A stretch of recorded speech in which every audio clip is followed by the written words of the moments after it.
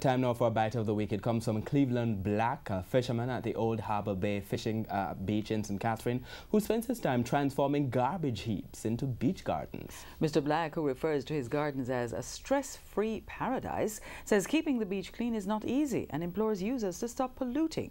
Here's our bite of the week.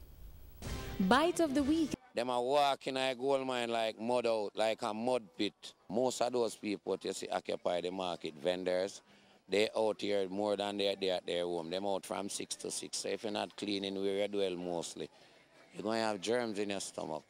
Bite of the week.